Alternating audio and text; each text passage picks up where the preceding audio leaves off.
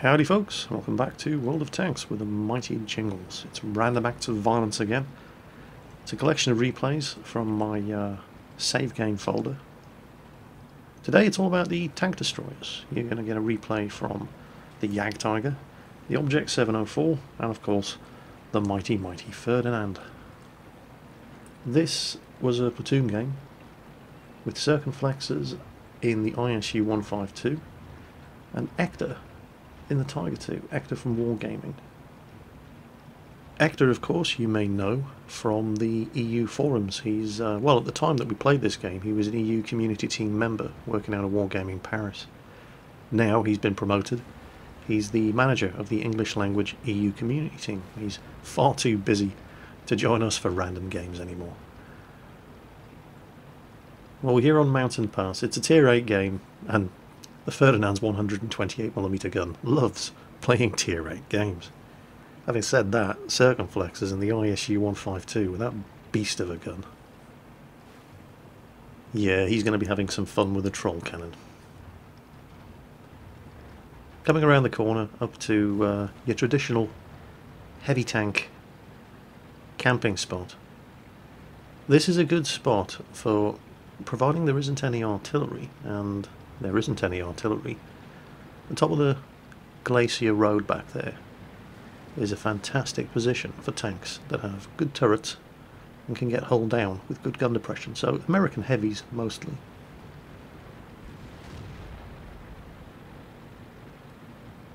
Not ARL-44s.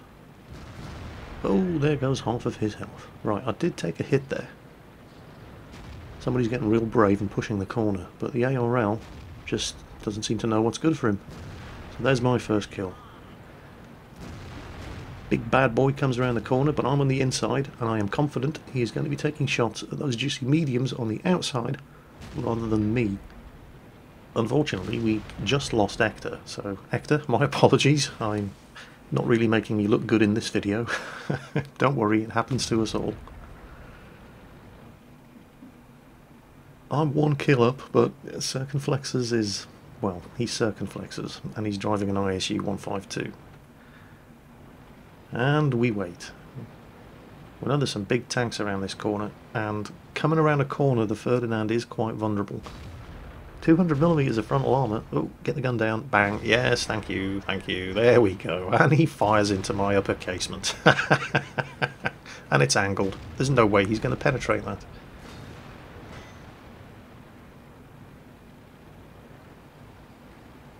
Come around again. And there's the Tiger 2, and he's stock. And I completely donk that shot and get shot in the back by my own team. Hooray! It's the M4. Genius. Alright. And is he botting? He's just firing randomly at... I'm getting real worried about this Sherman behind me at this point. He's just firing directly at those tanks, regardless of the fact that there's solid rock between him and them. I think he may be botting. I advance on the corner again, and this is poor situational awareness from me. I'm not paying attention to my minimap. There. Now, I didn't have much warning. Put a shot into the T-43. Half a second after that Tiger 2 over on the left popped up on my map. It wasn't really my fault. He put a shot into me, and I was lucky. All it did was blow my tracks off. Of course, with the Tiger 2 on the flank, that we can't push this corner anymore. That guy needs to die before we can go around. The Super Pershing in front of me, taking hits, does not seem to be aware of the fact that there's a Tiger 2 over there. So we're kind of stuck here. We can't go and deal with the Tiger 2 because that's going to give our flank to all the tanks around this corner, and we can't go around the corner because that's going to give our flanks to the Tiger 2. And I have a fair amount of health left, but I don't want to just throw it away. The game's pretty close. Scores at 7-7. Circumflex has just nailed another one.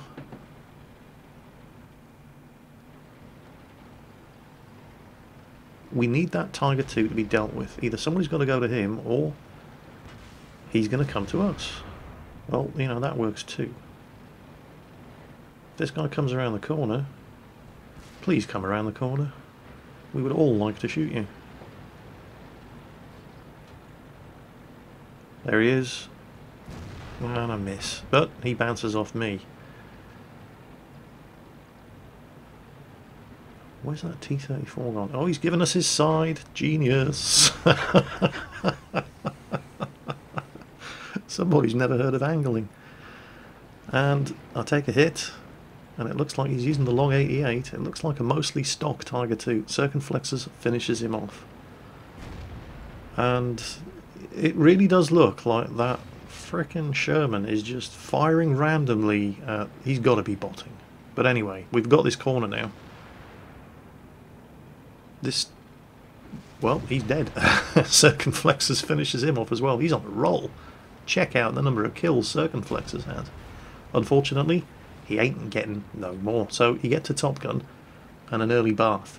Circumflexes is out, but hey, he's done a good job. And now it's on and into the enemy base. And oh joy, I have this Sherman as backup. Well, I can at least use him as an enemy tank detector. He's going to get up there ahead of me, and when he bursts into flames, I know there's an enemy tank around the corner. A lot of people get very upset when I call this thing the Ferdinand. They keep saying, oh, Jingles, no, actually the correct name for the vehicle was the Panzerjäger Elephant. Well, it was and it wasn't. When this machine was first introduced, it was known as the Ferdinand, in honour of the designer, Ferdinand Porsche. He obviously recycled the hulls of his failed Tiger P prototypes, stuck a casement and a dirty great gun on top, and this thing first saw combat experience as the Ferdinand tank destroyer in the Battle of Kursk in 1943. 89 of these were committed to combat at Kursk, and they achieved, well, the best ratio of kills per loss of any tank destroyer of World War II, 10 to 1. They did very well in the opening stages of the battle, when the Germans were on the offensive, but there were some problems. All-round vision for the commander wasn't very good. Once they'd advanced through the Russian lines, they became very, very vulnerable to infantry, just hiding in the trenches, waiting for them to pass over and then swarming them. So modifications were made.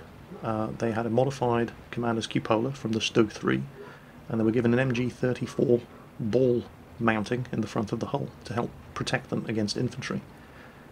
The modified version of the Ferdinand, as of 1944, was then known as the Panzerjäger Elephant. So when people tell you, no, it's not the Ferdinand, it's the Elephant, they're wrong. It was both. Not interested in capping here. There's only one enemy tank left, and there's only really one place he can be. There he is. He's seen me, his gun's turning around, put one into his commander's cupola, and he bounces off my upper casement. Game over. Sneaky little bit of extra damage there at the end. Two of these machines survived the war. One, captured by the Soviets at Kursk, is on display at the Kubinka Tank Museum just outside Moscow.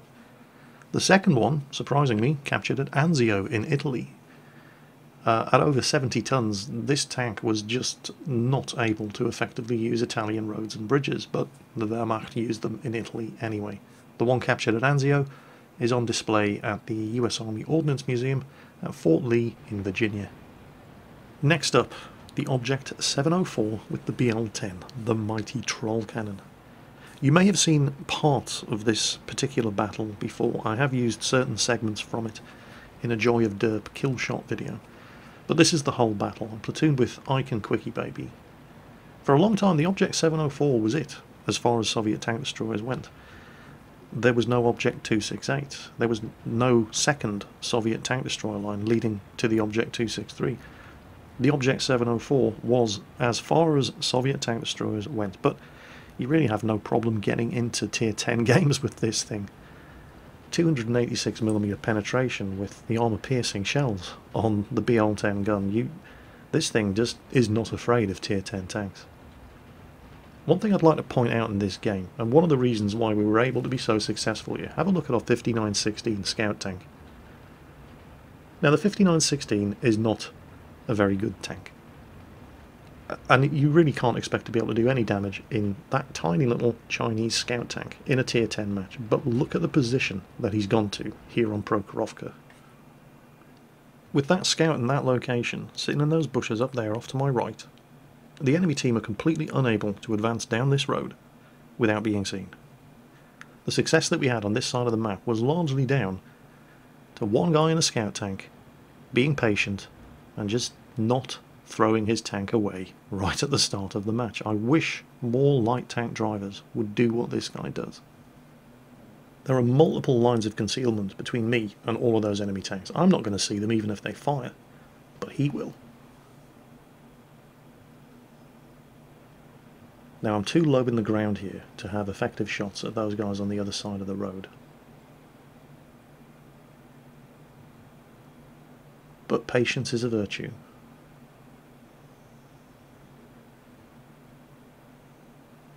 Right now we're just waiting to see who's going to blink first. He said, and then he moved up.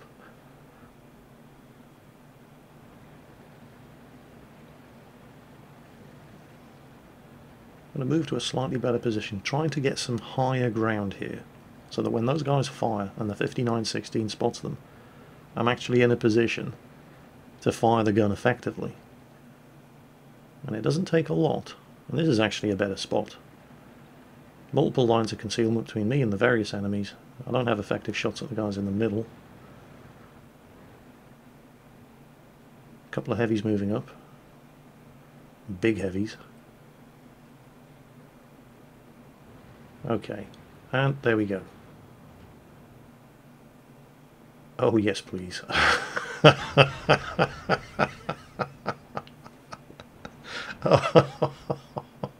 You almost feel sorry for them.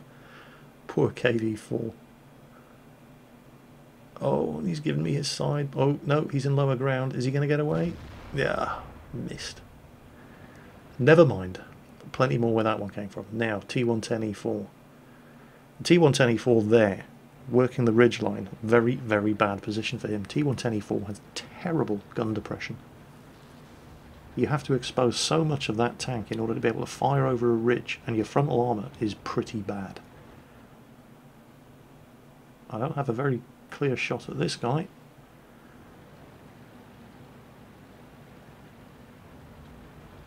Now the armour of the Object 704 isn't great either, but it's sloped and it's angled. And sloping and angling, well, the T110E4 has nearly 300mm of penetration. Do I have a shot at him? Just. It's not a very good shot. In fact, it's a very, very bad shot. On the other hand, I have plenty of targets to my front. There's the E4. Oh, he felt that one. And I bounced a shot. The E4 and the Object have broadly similar guns, even though one's tier 9 and one's tier 8. They both have very high penetration, and they're both not very accurate. But in a fight between an E4 and an Object 704, well, I'll just kill this KV4 while we wait. There we go.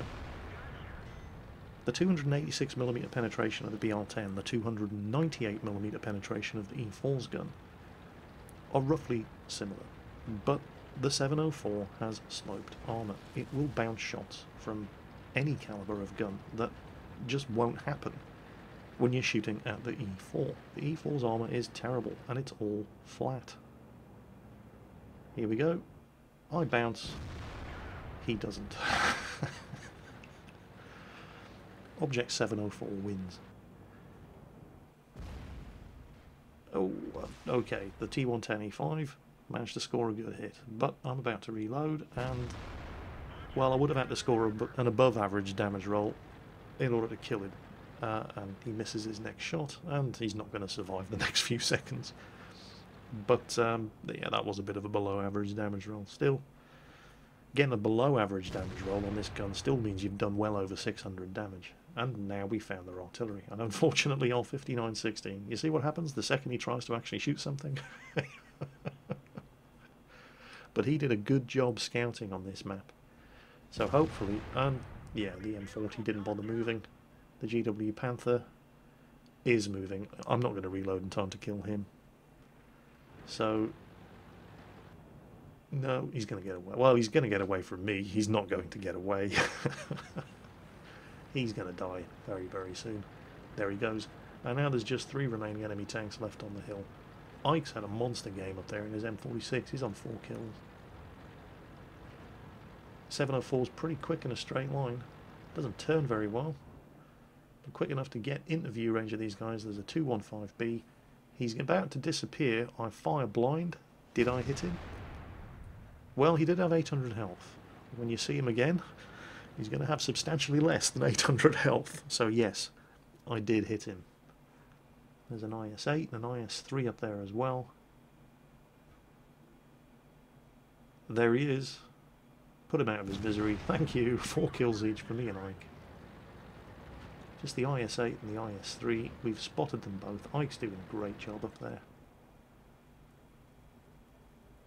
This would be nice if I could hit the IS-8. So of course it misses. But that's the BL-10 for you. It's so satisfying when it hits, you have to put up with a bit of inaccuracy. Oh, artillery just nailed the IS-8. In order to hit this IS-3, he's going to have to back up. So of course he obligingly backs up for me, and boom, another below average damage roll, but hey, damage is damage. We've blown his tracks off. All sorts of spotting and assistance damage there for me. Game over. So there you go, a decent little result in the Object 704 Tier 9 tank destroyer with a BL-10 gun. First class mastery badge. It's difficult to get an ace tanker badge in this machine because so many people do so incredibly well at it. That was 5,087 damage done in a Tier 10 match. It wasn't good enough for race tanker. Special attention to, here he is, the 5916. He only did 86 damage, but he came out of that with 580 base experience. Because spotting damage, right there, 2,792, nearly 3,000 spotting damage. Well done to that guy. Doing what you should be doing in a scout tank in a Tier 10 game like that. So, from one Tier 9 tank destroyer in a Tier 10 match to another Tier 9 tank destroyer in a Tier 10 match. This is the Jagdtiger, one of my favourite and one of my most successful machines in World of Tanks. This match is a bit of a nostalgia trip for you. It's actually on the old Redshire. That hill doesn't exist anymore.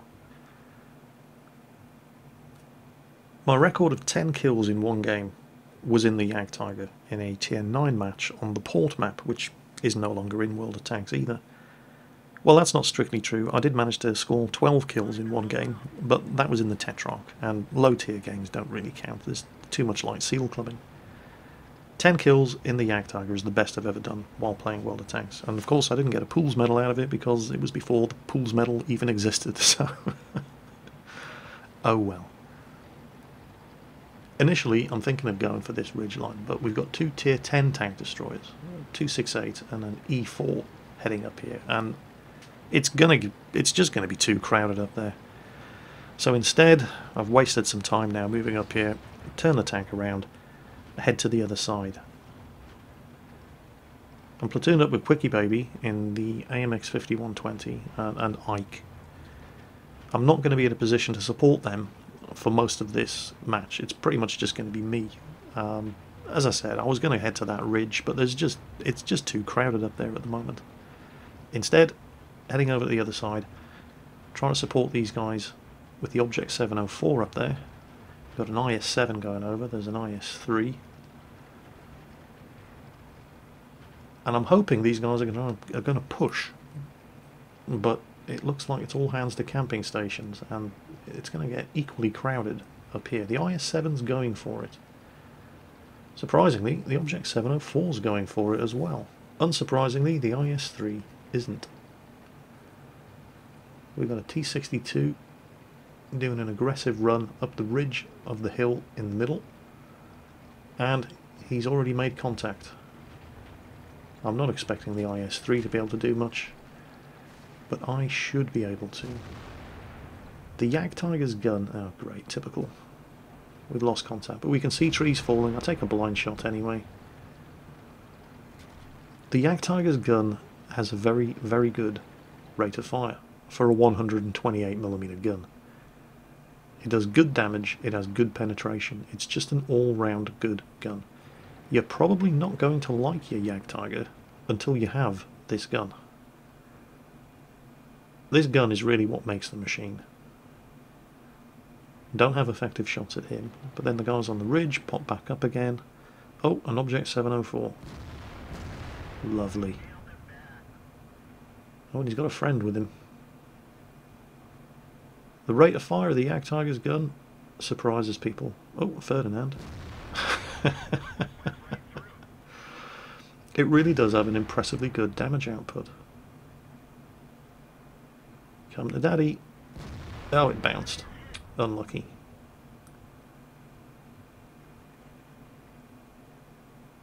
And we've got to give full credit to the guys who were spotting. That was a poorly aimed shot. But the rate of fire with this gun is impressively good. And that's more like it. There are not many Tier 9 tank destroyers. When you fire the BL-10 on the Object 704, when you fire the big, any tank destroyer with a really big gun with a really long reload is especially frustrating if you fire a fully aimed shot and you miss, or if you fire a badly aimed shot and you miss.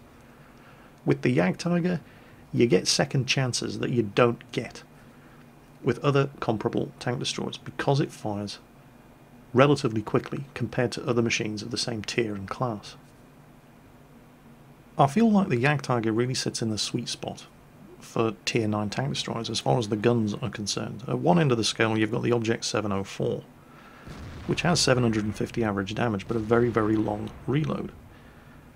At the other end of the scale you've got machines like the Foch and the Tortoise, which have faster rate of fire than the Jagdtiger, but the average damage roll is only 400, with the 560 average damage roll of the Jagdtiger and the respectable rate of fire.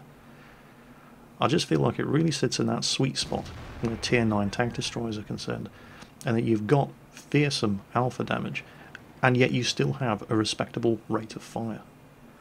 For me, that's what makes the Jagdtiger so fearsome. Of course, you can't have everything.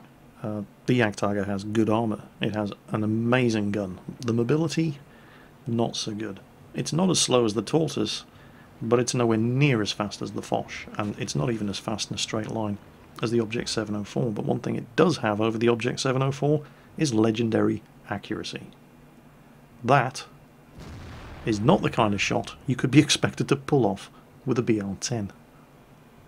The gun that I'm using on the Jagdtiger right now, the Pak 44 128mm L61, is of course, it's a fantasy gun, like the BL-10 on the Object 704. But like the BL-10 on the Object 704, it's based on the actual gun that the machine used. It's just a longer barreled version. The actual gun that the Jagdtiger used in reality is the stock gun that you get on the Jagdtiger. It's the L55 version of this 128mm gun. It was capable of penetrating over 200mm of 30-degree sloped armour at a range of 1 kilometre. It could penetrate 148mm of armour at 30-degree slope at 2 kilometres. It was the most powerful anti-tank gun in use during the Second World War. Despite being an impressive machine, the Jagdtiger operationally was not a success. There were too few of them employed too late, and with too inexperienced crews to make any kind of difference to the outcome of World War II. The legendary German Tiger ace Otto Karius, after being wounded on the Eastern Front, was transferred from hospital to command a company of Jagdtigers. One of them got stuck in a shell crater and was taken out by Panzerfausts fired by a Volkssturm unit who had no idea what it was. They'd never seen one before. They thought it was an American machine. It also suffered from problems typical to late-war German machines in that they were just too ambitious designs for the manufacturing capability that Germany had at that stage of the war. The gun on the Jagdtiger, for example, while impressive, had to be recalibrated if the machine was driven off-road even for a short period of time, due to vibrations and jarring upsetting the aiming mechanism. The biggest problem, of course, was the low morale and lack of experience of the crews. It was a deadly machine, but in one engagement near Unna, on the Western Front, one Jagdtiger from the front faced off against 5 American tanks. 2 of the American tanks took one look at this beast and very wisely decided to get the hell out of there. The other 3 opened fire. None of them were able to penetrate the frontal armour, 250mm at the front of the Jagdtiger, but the Jagdtiger commander panicked, turned the tank around, exposed the side, all 6 crew were lost. The combat record of Otto Karius's Panzerjägerabteilung 512 was fairly typical of Jagdtigers. They managed to destroy 1 American tank, for 1 Jagdtiger lost to combat, 1 to friendly fire, and 8 others lost to breakdown or destroyed by their crews to prevent capture. Today, 3 Jagdtigers survive in museums. 1 is at the Bovington Tank Museum in England, 1 at the National Armour and Cavalry Museum in Fort Benning, Georgia, and 1, of course, at the Kubinka Tank Museum near Moscow. As always, folks, take care on that battlefield, and I'll catch you next time.